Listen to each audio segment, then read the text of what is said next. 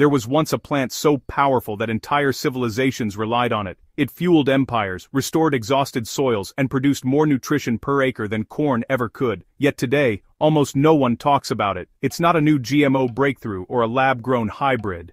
It's an ancient, forgotten supercrop that outsmarted corn centuries ago.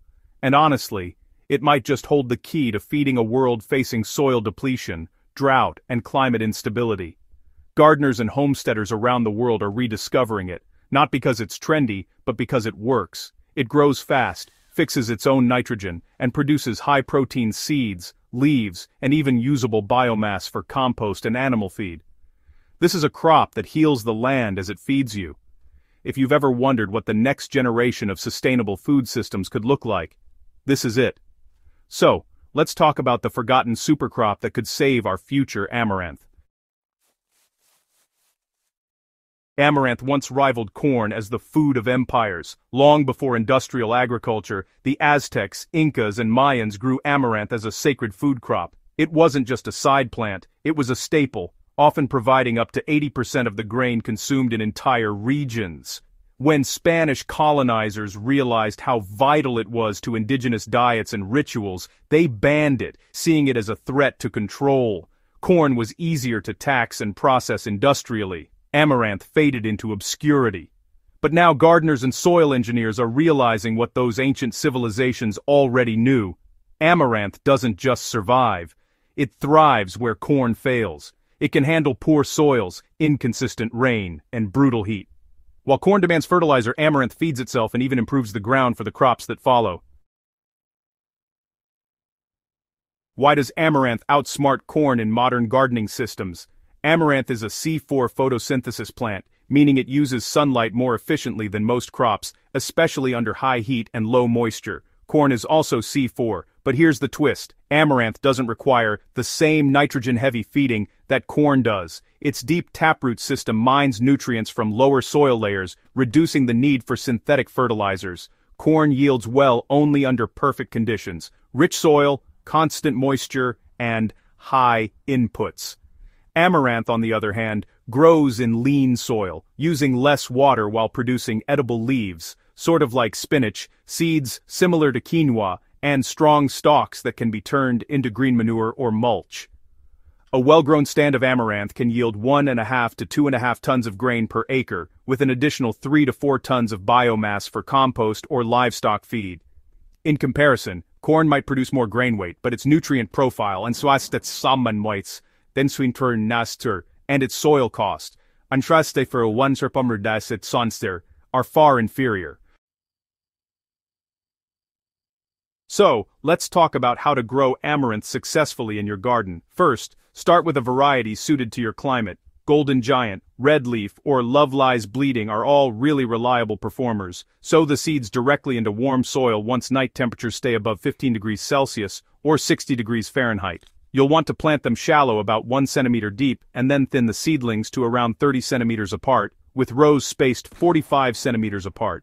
Amaranth grows tall, sometimes reaching over 2 meters, so yeah, make sure you give it enough space and good airflow. Once it's established, it's actually remarkably drought-tolerant. Water deeply once a week, rather than doing frequent shallow watering. Overwatering is probably the most common mistake. Amaranth's taproot actually prefers to chase moisture deeper down. If you want higher yields, feed with a balanced organic fertilizer at a 1:1:1 NPK ratio early in its growth. For example, 1 part composted manure, 1 part bone meal, and 1 part wood ash, all mixed into the topsoil. Avoid overfeeding nitrogen though, since it'll just promote leaf growth at the expense of grain. By midsummer, your amaranth will be setting flowers that mature into thousands of tiny, nutritious seeds. Once the seed heads turn golden and the stems dry, just cut and hang them upside down in a dry, ventilated place.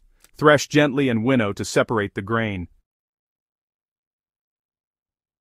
You know, amaranth's true power isn't just in what it feeds, it's in what it leaves behind. Its deep roots loosen compacted soil, improve aeration, and bring up trace minerals like calcium, magnesium, and zinc from those deeper subsoil layers. When the plant decomposes, these minerals return to the topsoil, enriching it naturally. In regenerative systems, amaranth is often grown as a rotation crop after corn or wheat to help repair nitrogen balance and organic matter content. Gardeners who grow it in alternating beds actually report up to 30% higher yields in subsequent crops like beans, squash, and even root vegetables. For an effective soil rebuilding mix, try 40% chopped amaranth stalks, 40% green compost, and 20% wood chips as a mulch or compost layer. Within 2 months, microbial activity really skyrockets, and the soil develops a darker, crumbly structure that holds moisture and nutrients far better than before.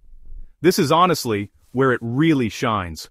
The young leaves can be cooked like spinach or just added raw to salads. They're high in protein, calcium, and iron. The seeds, when popped or cooked, offer a complete amino acid profile, something corn just can't match.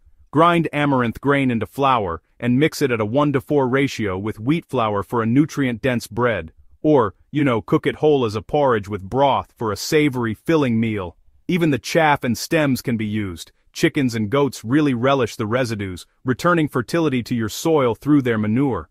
Unlike corn, every part of the amaranth plant has a role in a self-sustaining system. Feed, food, and fertilizer all in one. The future, honestly, belongs to crops that give more than they take. As soil erosion, water scarcity, and fertilizer dependency push global agriculture toward a breaking point, the crops that will survive are the ones that regenerate the land rather than strip it. Amaranth has quietly done that for thousands of years, and well, it's time it made its comeback.